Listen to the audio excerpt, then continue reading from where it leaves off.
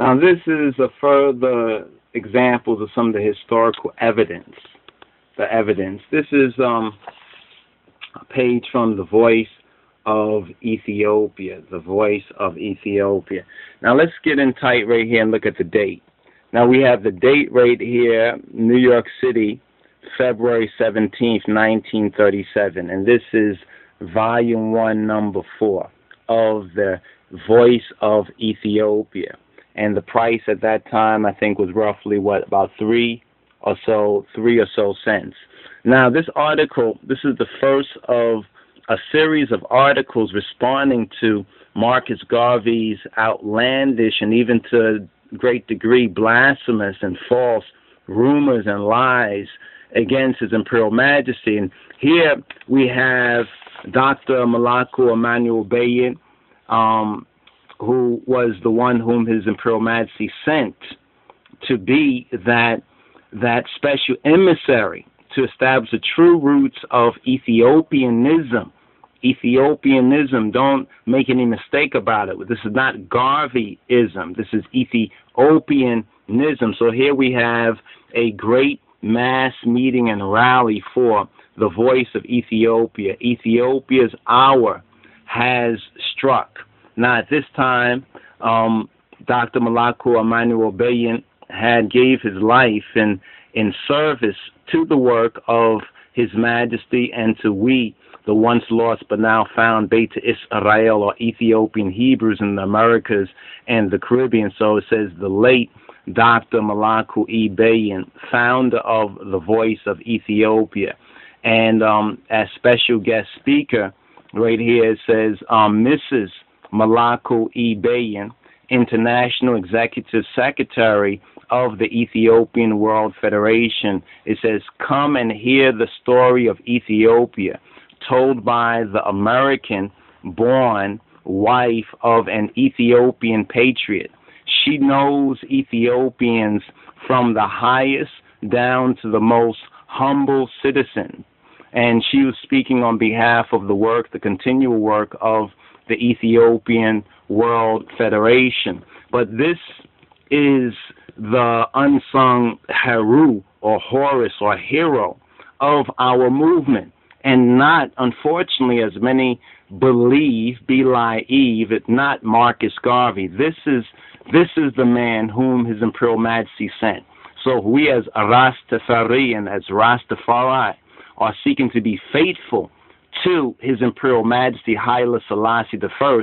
We need to know of him and to continue in the teaching of His Imperial Majesty, as brothers like Dr. MALAKU Emmanuel BAYEN were sent to show us, and get out of this Garveyism rhetoric and this confusion that Garvey and Garveyism has caused even in the movement down to the very day.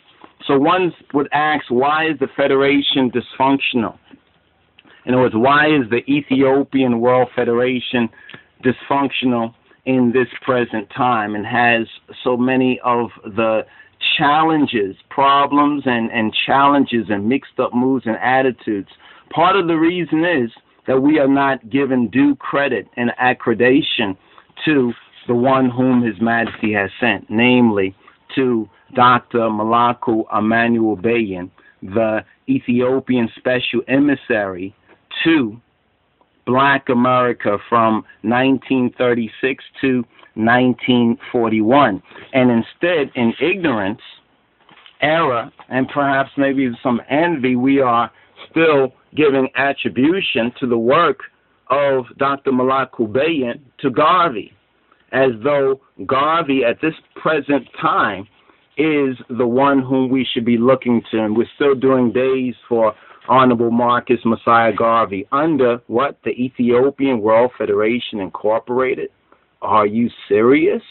Are you really for real? And nothing to the one who gave his life in faithful obedience to our Godfather and King of Kings? Namely, we're speaking about Dr. MALAKU Emmanuel BAYEN. Are you really kidding? Well, perhaps you don't know the half of the story. Perhaps you don't know the real story, the truth. Even here on this particular flyer, though it has Dr. MALAKU's name, whose picture does it have? So let's read what the Voice of Ethiopia said in his historical time period.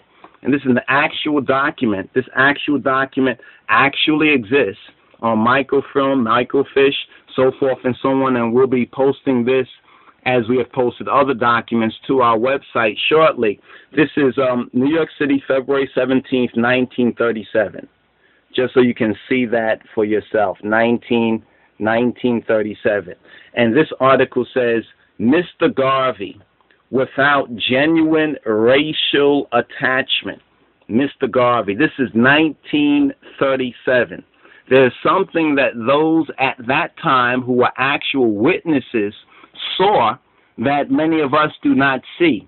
And this is half of the story that has not been told. Now, this particular article is rather long, as you can see, and it goes into some very, very interesting details of actual reality of what really happened during this early day and age, breaking down Garvey, Garveyism, so forth and so on, from many of those who had believed in Garvey and Garveyism, and actually, like the followers of John the Baptist, were followers of John the Baptist until they recognized the true light and the greater light of truth. Now, this article, once again, is Mr. Garvey without genuine racial attachment. And we need to probably give you a little bit of the article so you can just understand what it contains. Here it says, a serious menace to the common good. Garvey has outlived his usefulness. He has now become a serious menace to the cause of African nationalism. The leaders of the African nationalist movement have for many years allowed him to continue his activities because of the purpose they have served in awakening the racial imagination and enthusiasm of large numbers of black people in the Western Hemisphere.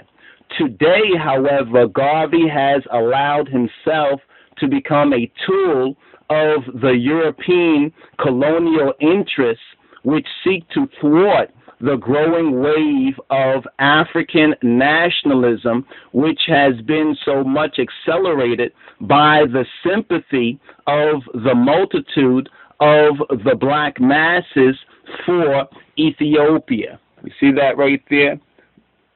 All right, now just check this article, or this portion right here, where it says Garvey's servility. We thought this was particularly interesting. In order that he himself may be safe to carry on his perpetual schemes of exploiting the racial enthusiasm of his people, in order that he may conveniently further his vain desire of buying a knighthood from the British government or a post of importance in the government staff of one of the British colonies, where his insight of the psychology and aspirations of his own people could be used, Mr. Garvey is servilely obeying the instructions of those to whom he has sold the secrets of African nationalism. This is the real reason for his unwarranted attack upon Emperor Haile Selassie I.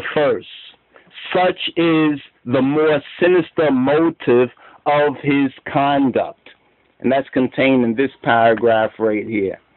This paragraph right here. This is serious. This was known and spoken of in 1937. And yet some ignoramuses are trying to act like this is not the fact. You understand? We need to question and wonder about their allegiance and need to be aware of those who will contravene His Majesty and those whom His Majesty has sent. This is very serious. Now, this article, as we point out, it has more. There's more that contain. We just dealt with this paragraph and this paragraph. But already it's right and as exact, it's on point. There's a reason why His Majesty was unwarrantedly and vilely attacked by Marcus Garvey, and that issue has to be addressed.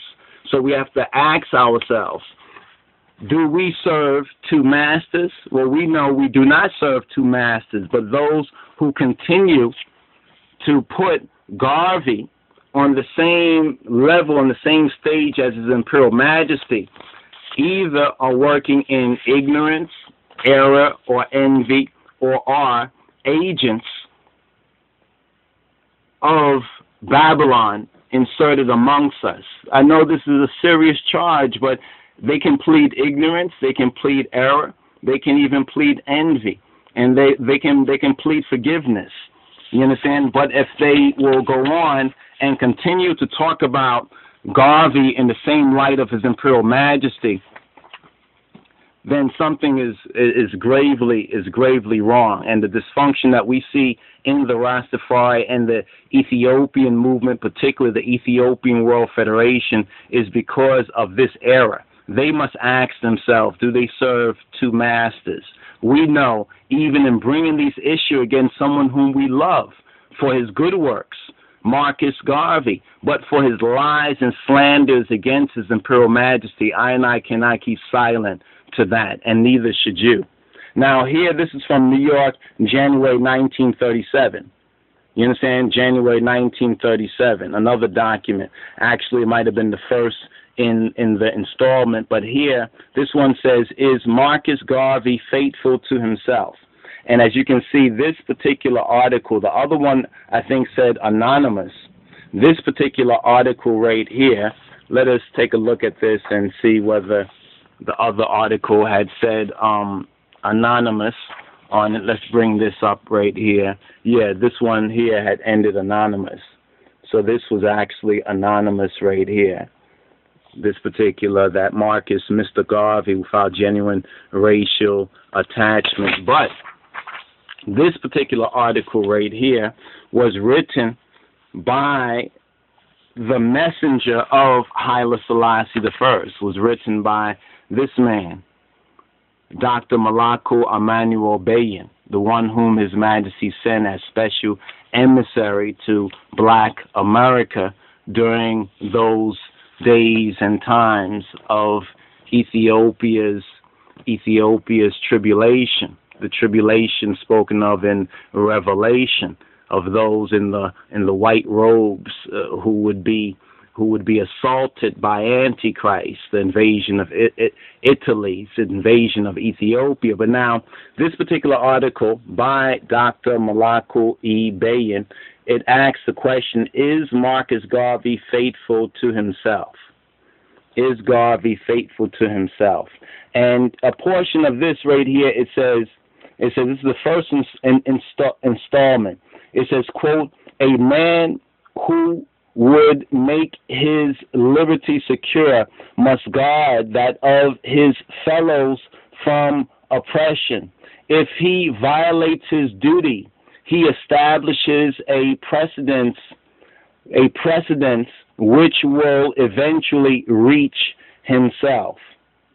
It says, to the loyal friends of Ethiopia and the chaste defenders of racial destiny everywhere, I very humbly express the great esteem and hopeful greetings of the Ethiopian people.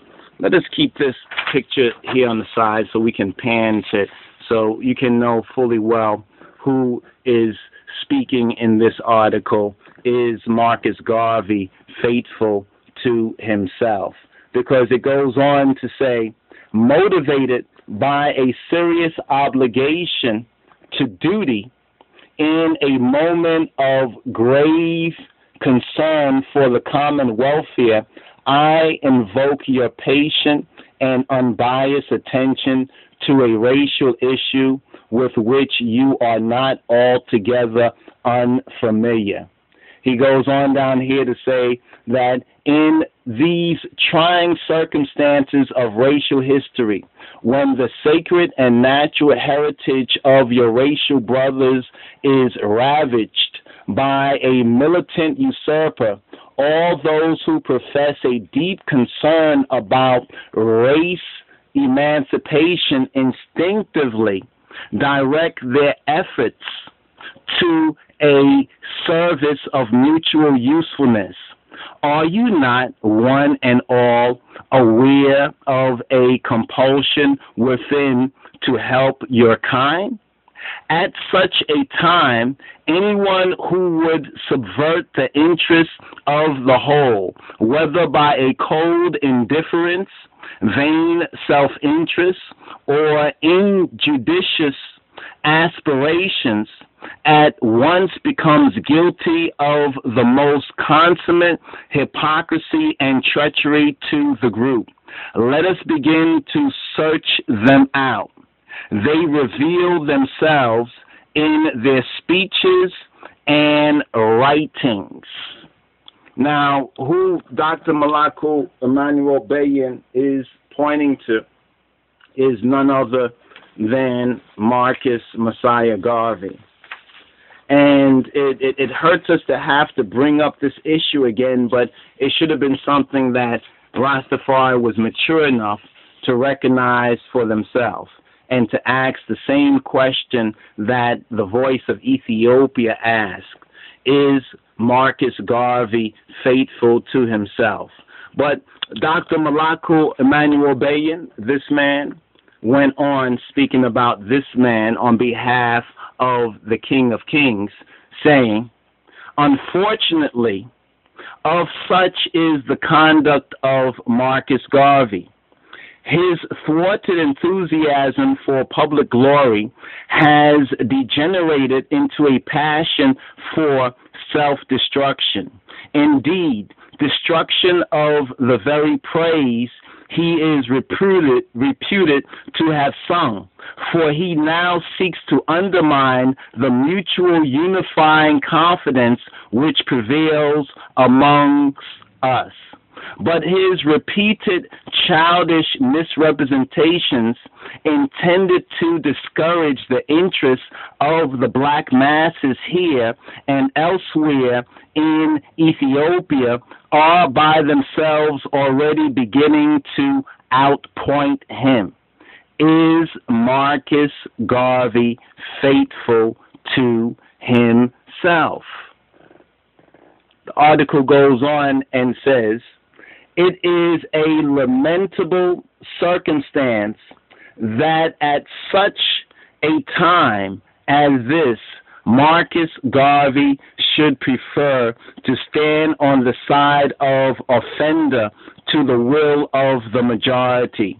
Certainly, it must occur as a mortifying and painful aggravation of the skepticism he has already perpetuated amongst them. Garvey again as offender? Of a truth, such a blunder not only reflects a lack of vision and of manly valor, but also points to a malignant decay of a racial figure. Whether fool or hypocrite, idiot or traitor, it is immaterial. Marcus Garvey by deed has reaffirmed his incompetence for the leadership upon which he insists and has displayed a meager vision in this crucial moment of racial history. Today he remains a racial superfluity and a grievous menace to the common good. At this point, a detailed illustration of Marcus Garvey's malevolence will begin. The Ethiopians and their friends at home and abroad experienced a keen disappointment when Garvey's publication of July-August appeared last year. In his, quote, Italy's conquest, end quote, they were shocked to discover that Mr. Garvey was working on the side of fascist Italy. The reasons for Garvey's attitude in these articles we found to be motivated not only by his personal ambitions, but also as we understand, by his confessions as a devout Catholic. We were at first disposed to ignore Mr. Garvey's attacks on Ethiopia out of reluctance to obscure the admiration which he enjoyed among our dear friends. But he has become more unreasonable as time went on.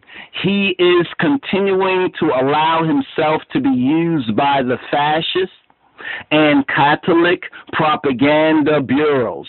In fact, he has sold his birthright for a mess of pottage. We have therefore felt it our duty to defend the truth and the right, and to expose Mr. Garvey's superfluity, impudence, and poor judgment to the entire world. We will answer every article he has written point by point, because we are in a position to do so. First of all, we wish to call the attention of our friends to the fact that Mr. Garvey cautiously avoids the use of the word Ethiopia or Ethiopia. Rather, he consistently uses the word Abyssinia instead. The very meaning of the word Ethiopia will conveniently refute the vicious and misleading accusations Mr. Garvey makes of Ethiopia. The word Ethiopia means burnt face or black face. The Ethiopian people have always preferred and insist upon the use of the word Ethiopia. Why? Because they are proud of their color, their history, and their race, because they never claimed or pretended to be white. Mr. Garvey avoids the use of the word Ethiopia in the hope of impressing the black world that the Ethiopians want to be white. Why does he willfully mislead our people?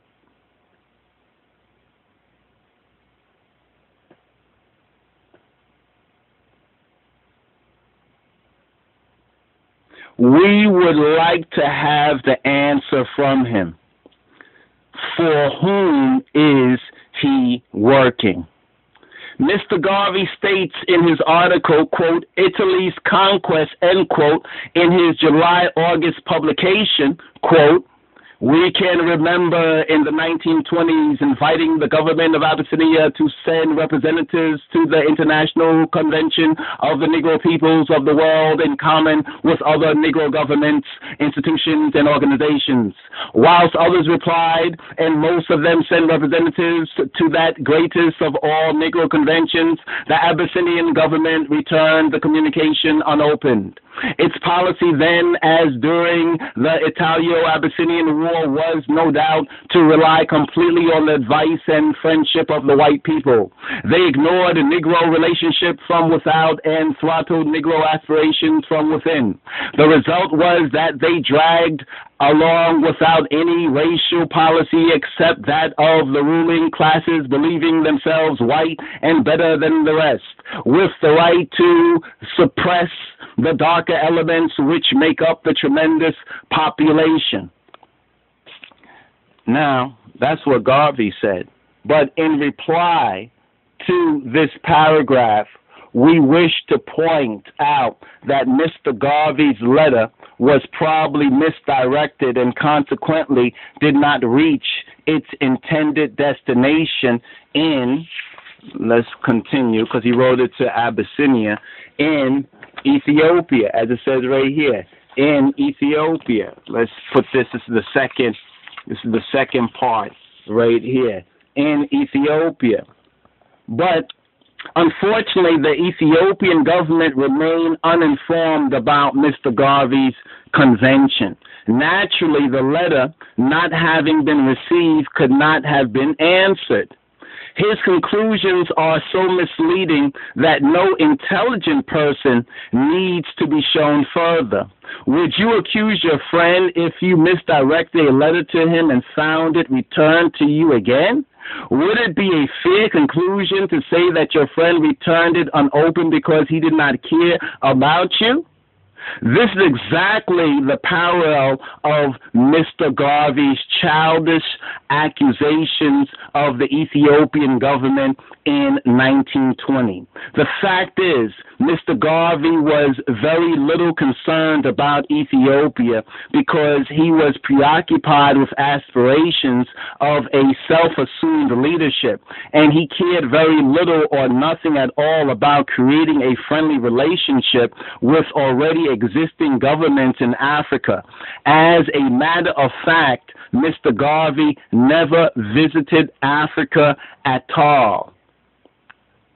As to his wicked claims that the right of the darker elements are suppressed in Ethiopia, I wish to state that the writer of this article and most of his ancestral family could not be any darker than any Ethiopian in Africa. Moreover, I am in a position to say that we have never experienced such oppression as Mr. Garvey claims. May I also say that a large number of the royal family have been very dark in color. His late Majesty Menelik II, or Dagmawi Menelik, was of a very dark complexion. There is no color question in Ethiopia. Mr. Garvey's story of color conflict is a reflection of his experience in the Western world. Again, he states in referring to the Emperor's travels, quote, "He traveled to Europe and America. He saw the European civilization was like. He saw what the European civilization was like. He saw the freedom of the peoples of different countries. He must have been impressed with their high social, educational, and cultural developments. A wise monarch like Peter the Great would have gone back to his country if he were patriotic and humane, with a program to lift the standard of his people and push forward the status of his country. This Haile Selassie did in a small way, but too small to be effective to the extent of saving himself and his country from the designs of the very European sharks whose representatives were advising him. Why he kept the majority of his country in serfdom and almost slavery is difficult to tell. Why he refused to educate on a large scale thousands of the youths of his country so that they would be able to help to carry on the government and lead the masses in defensive war against Italy cannot be understood." End quote. Mr. Garvey again wickedly misleads the people by claiming that Emperor Haile Selassie has been in America in previous days and that most of the public did not even know about it. His Majesty has never been in America, for certainly every American black at least would have known it. The public will be interested to know that during the Emperor's visit to Europe in 1924, he made every effort to visit the United States, but could not do so because the Ethiopian government did not have a legation in Washington at the time. May we remind Mr. Garvey that Emperor Haile Selassie is the first monarch to give to his people a constitution inviting them to share in the control of their government. He is the first emperor in our history to abolish a long-existing system of serfdom in the empire, and by legislation to declare punishable by death any person found guilty of slave traffic. In doing so, the emperor emancipated over 2 million slaves within 10 years and provided homes, schools, and occupation for them. Emperor Haile Selassie, realizing the need of education for the youth of his people, sent hundreds of students throughout Europe and America. Fascist Italy was very mindful of this step. Most of these men are now in their country, struggling for their independence. Among them are electrical, civil, mechanical, and mining engineers, veterinarians, army officers, and men and women trained in every pursuit of scientific, social, and civic welfare. These men and women were not selected from any one class, as Mr. Garvey would have you believe or believe. They represented every class in Ethiopia. The writer has the honor of testifying for the Emperor Haile Selassie as one of those whose education has been provided by him. And once again, so you can see who the writer of this rebut to Garvey is. This is the writer. This is Dr. MALAKU Emmanuel BAYEN, who says that the writer himself has the honor of testifying for the Emperor Haile Selassie as one of those whose education has been provided by him. Many thousands in Ethiopia were on the way to progress through higher education. Indeed, this is what caused fascist Italy to invade Ethiopia as soon as she did. Emperor Haile Selassie was leading his people too fast, much too fast for Italy. Indeed, we were equipping ourselves to defend our country against any invader. Now our peaceful progress has been interrupted.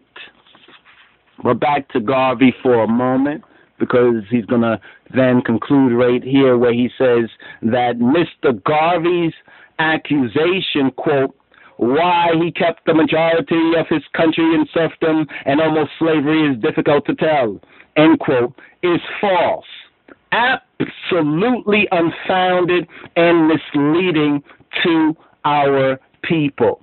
And this is the end of the first installment, to be continued next week.